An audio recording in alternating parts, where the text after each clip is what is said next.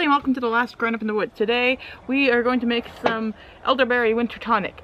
Now this is new to me. This is a whole new plant. I grew up near red elderberry, but my mom used to tell me it was poisonous, which red elderberry sort of is. It's the most toxic of the elderberry species, and most say that you shouldn't eat it raw. So in my mind I always just put off making anything from elderberry. This elderberry is not native to this area, so it might be black elderberry, Sambucus nigra. So I'm going to be making a winter tonic with this because it's supposed to have very good antiviral properties, and I don't like flus or colds. So I've got the computer out in front of me because I'm getting a recipe from the food blog, and here we are. I'll put the link into the description, and it sounds really good. Plus you can make this tonic to make soda, which I'm too lazy to do. I want something that I can put in the jar and put in the fridge and kind of drink all winter. So I've already washed these. I imagine they're easier to wash in the bundles, but now I'm going to use a fork to get them off the stems. Luckily it's not in the ripe berries, so at the end of this I am actually going to go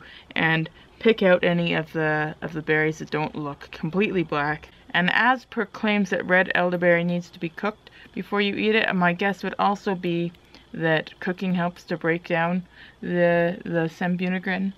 Okay, Stormtrooper apron on, so I can be the clumsy slob that I am without ruining my favorite bird shirt. So I'm now going to add some water. I will make a 1-to-1 berry to water ratio. Okay, the next step is to bring this to a boil. And before we do that, we're going to add some spices to make it tasty. First of all, we have some fresh ginger. In my case, the lazy person fresh ginger because it's in a tube. So it's 1 tablespoon for every cup of berries. I have 2 cups of berries. 1 teaspoon of cinnamon for every cup, and a 1/4 teaspoon of ground cloves for every cup of berries. Now I'll just wait for it to boil. So I've turned the heat down and I'm just going to let it simmer for about 20 minutes. Once that's simmered for 20 minutes, it's 1/2 cup of honey for every 1 cup of berries. Honey is also supposed to have some antiviral properties. Of course, unpasteurized honey is always the way to go.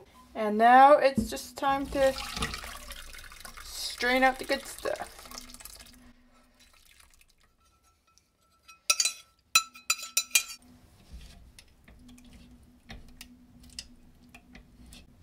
Then I'll pour it into a jar.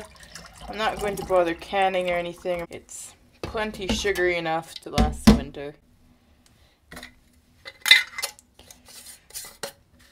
Might as well eat this spicy slop at the bottom.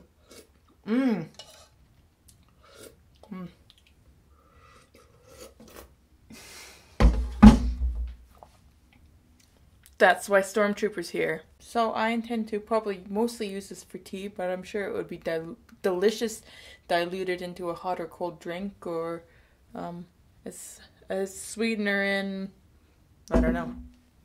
And now it's time for the channel of the week. This week it's going to Ryalo Bram, if that's how I say it. He has an excellent UK hiking channel. I've been watching his channel for quite a while now, and you can click on it here if you want to go check it out. You can also click up here if you want to subscribe to my channel. And there's some other videos of mine over here. And also right down here you'll see a little bell symbol. If you want notifications when I release a video, you can click on that. That's it. So long, and see you next week-ish.